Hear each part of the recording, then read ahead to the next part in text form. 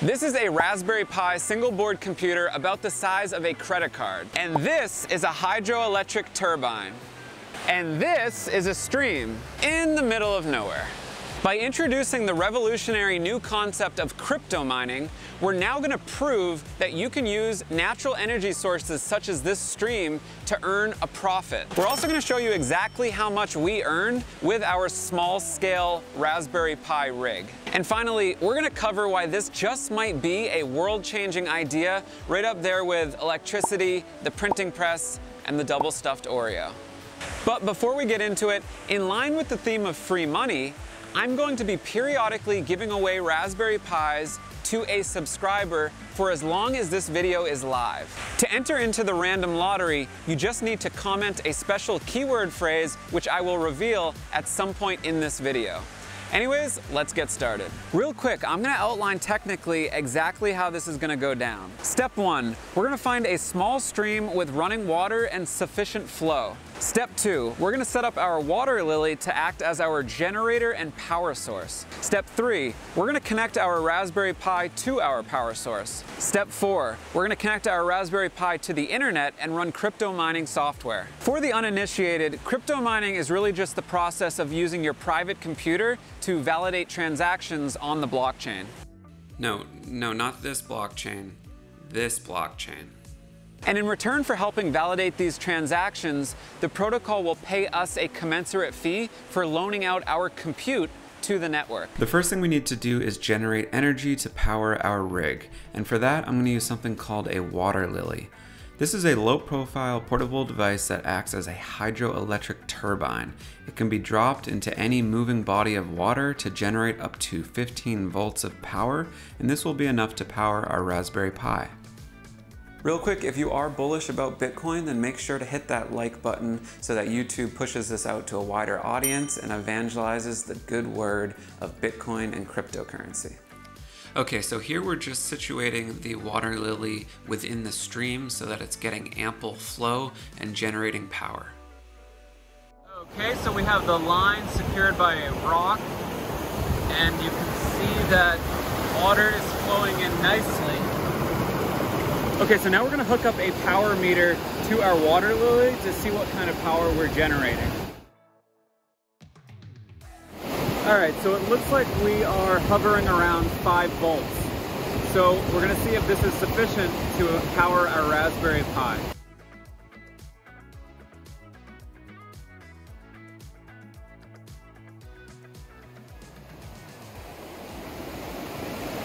So we can see the Raspberry Pi is actually turning on and is being powered naturally by the stream. So we have power and now we have compute. Before taking our Raspberry Pi out to the stream, we need to complete 2 steps at home. First, we need to create an account on MinerGate, and second, we need to configure our Raspberry Pi. So one of the things that we're going to want to do is set up an account with MinerGate, which is the pooling service that I'm going to be using. Pooling is just a way for people to loan out their compute together, and as rewards get paid out by the blockchain, it will be dispersed according to how much compute you loaned out to the network. So I just came over to minergate.com. Gonna go ahead and click sign up. We are gonna use our email address as our user ID when we run the mining script, so just take note of what email you use. Okay, so on the left here is the MinerGate dashboard, and you will see the different cryptocurrencies that are supported listed here. And actually what I did to kind of show you what this looks like when you're actively mining is on the right here, I set up a miner thread on the Raspberry Pi. So we're actually actively mining the coin Monero. So if I scroll down to Monero here, you can see that it is green and our status is online.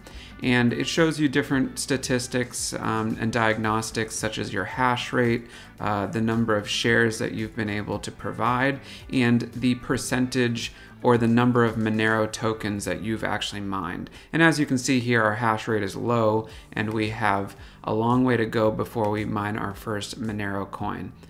But because of pooling, we can take the small fraction that we have mined and cash out at any time. Okay, there are two steps that we want to complete before we bring our Raspberry Pi out to the stream. One is that we want to download the crypto mining currency package to the Raspberry Pi.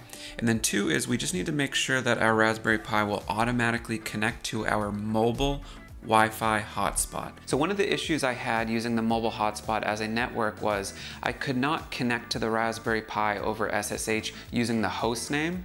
So I had to download a tool to my iPhone called iNet, which is an IP address scanner. And when you have the two devices connected to the phone using the hotspot, you run the scanner and then it will show you the IP address of your Raspberry Pi.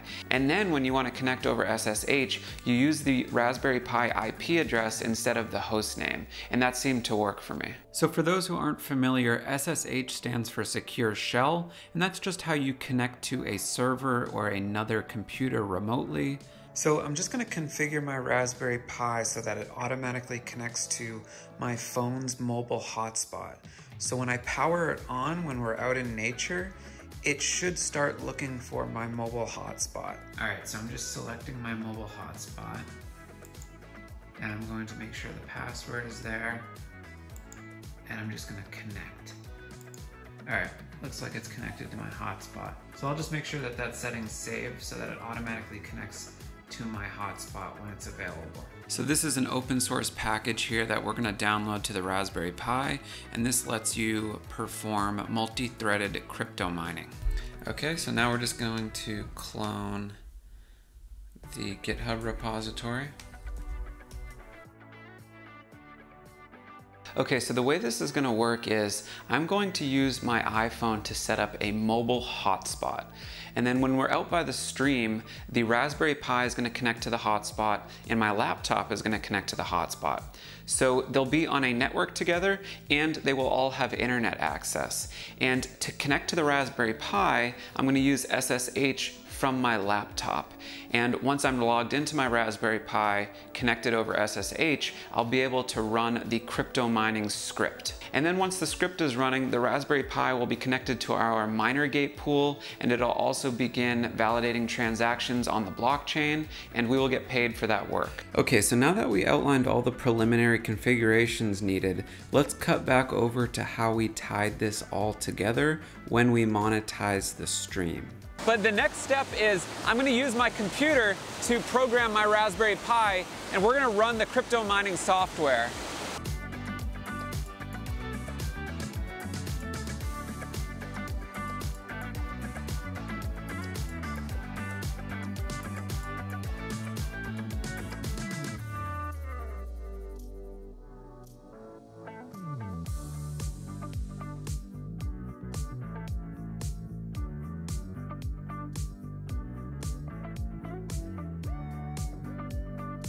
So now that I've SSH'd into the Raspberry Pi, all I have to do is execute the command to start the crypto mining. So the command is going to run CPU miner, which is going to connect to MinerGate, and we're going to be actively mining cryptocurrency.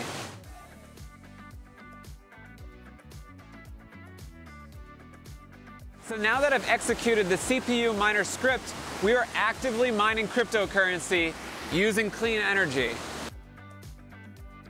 Now, I recognize this was just a fun little proof of concept, but this could have big implications if properly scaled up to commercial levels. Let's run the numbers based on our findings. Okay, so exactly how much did we earn mining for proverbial digital gold? Well, I'm in my MinerGate account right now, and we can see how much of the Monero coin we've earned. So all I need to do is multiply this by the going rate for Monero, which today is around 255. If I do that multiplication, I get this value here. That is how much we earned in USD in about 5 minutes of mining. So say we wanted to extrapolate out how much we would have earned in an hour. We can do times 12. So again, we're still not really getting to a considerable number. So that's 1 hour. And then if we do 24 hours, that's 1 day. And then if we do 30 days, that's 1 month. Given the rate that we were using, we would earn 3 cents in a month. and we would earn 40 cents in a year. So at that rate, it would only take us 2.5 years to earn $1. So the reason this is so small is because the Raspberry Pi is not designed for this. We're using a CPU, our hash rate is incredibly low, our power is low, so it's really not designed for this. But the point is, it's possible, and the point is you could use a rig that was designed for this. You could use commercial GPU cards.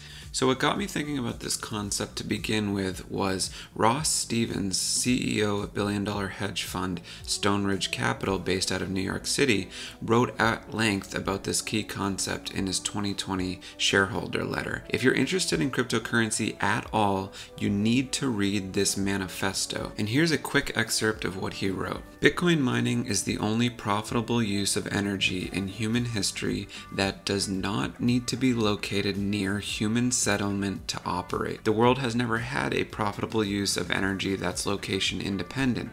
Now it does.